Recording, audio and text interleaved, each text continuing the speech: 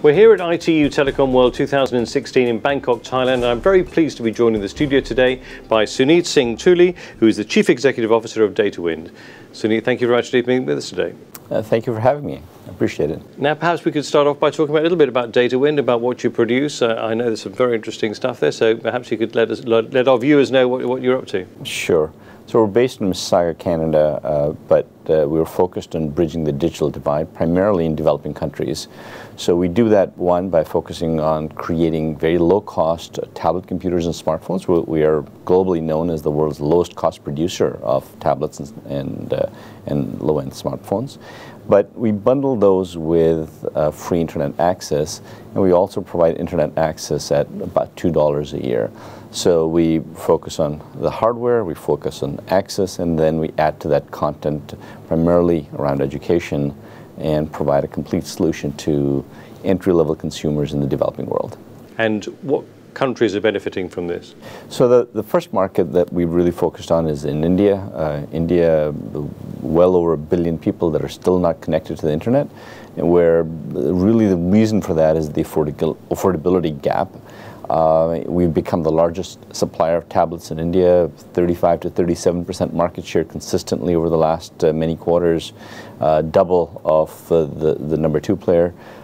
In Latin America, we are in Mexico, Venezuela, Nicaragua, Guatemala, I'm missing one, I think Colombia also.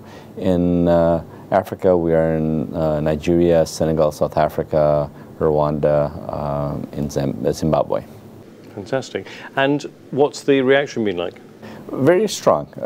We entered the Indian market in 2012. We had no brand presence. We didn't have an identity, and we're expected to compete against Samsung and the big boys. And today we do double their numbers for tablet computers in the Indian market. And the reason for that is that we sort of position these devices as the poor man's computer, as the first computer that somebody whose monthly income is $150, $200 a month could take advantage of, and they primarily do so for education. So the device with a year of internet access and educational content, all for sub $30. And how do you do it? Well, first is we shift the burden of margins.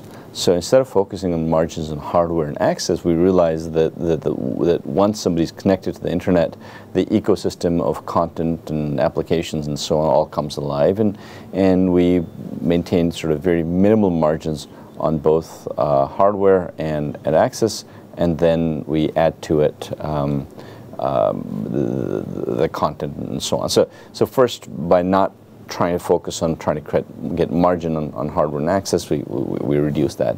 Second is, with regards to hardware, we call it the concept of the good enough. You don't need the sort of next great iPad killer. You need something that will function, give a good web experience, play HD video, run the latest Android operating system. That's what we run, and that's good enough. We don't need to have the octa-core processor with more RAM than you know what to do with, and so on.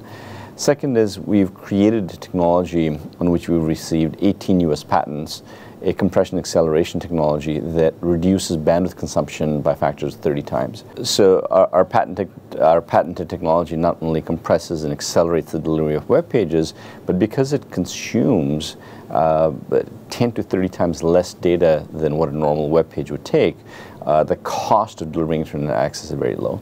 So we've applied to be a virtual operator in India. We expect to receive a license from the government before the end of this year and launch our own solutions to the market, delivering about $2 a year type of internet access for that target customer. Now, you're here at ITU Telecom World. I wanted to find out from you, what has been the benefit of being here? Huge. This is a great place to meet both telecom operators and regulators around the world. This is a great opportunity to meet with government officials in developing countries who'd be enthused by our effort to bridge the digital divide, and it's a very relaxed environment to do that in. Great. Well, thank you very much. We wish you the very best of luck, and it sounds like fabulous projects, and I'm sure you've got plenty more up your sleeve. Thank you so much. Thank you for having me.